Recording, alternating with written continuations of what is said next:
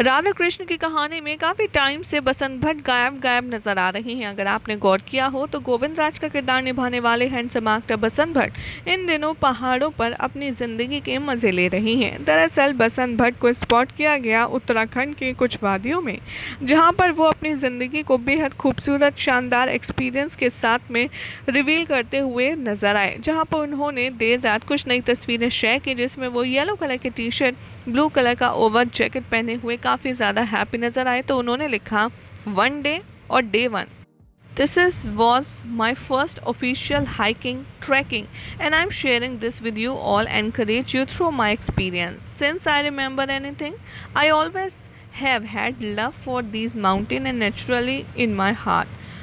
And apart from visiting my hometown in October, I have never actually took an initiative to explore these inner desires. And when I did it, I can't simply share my experience throughout the pictures or in other words. It's speechless.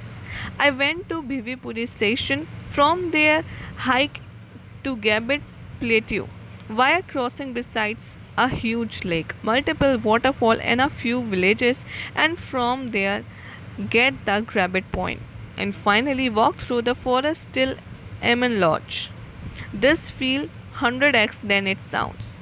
I went to this track with amazing group called Firkikdhar and I have experienced my best trip ever. यहाँ पर उन्होंने अपनी नई trip के ख़ास तौर पर photo share करते हुए लोगों को इंस्पायर करके कहा कि अगर आप घूमना चाहते हैं तो उत्तराखंड की वादियों में ज़रूर घूमें। वो न सिर्फ खूबसूरत है बल्कि बहुत ही ज़्यादा बेहतरीन है। आगे कैसा रहा बसंत का ये पर्सनल एक्सपीरियंस आप देखिए हमारी खास रिपोर्ट में इन तस्वीरों के ज़रिए। साथ ही वीडियो पसंद आए तो लाइक शेयर करके चैनल को सब्सक्राइब करना ना भूलें।